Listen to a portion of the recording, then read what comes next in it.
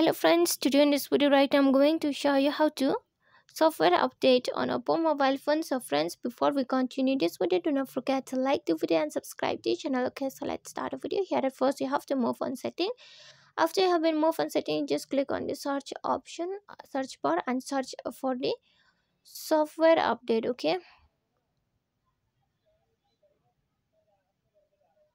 so here it has came, just click on it. When you click on it, here nothing, no network connection. So let's turn on Wi-Fi.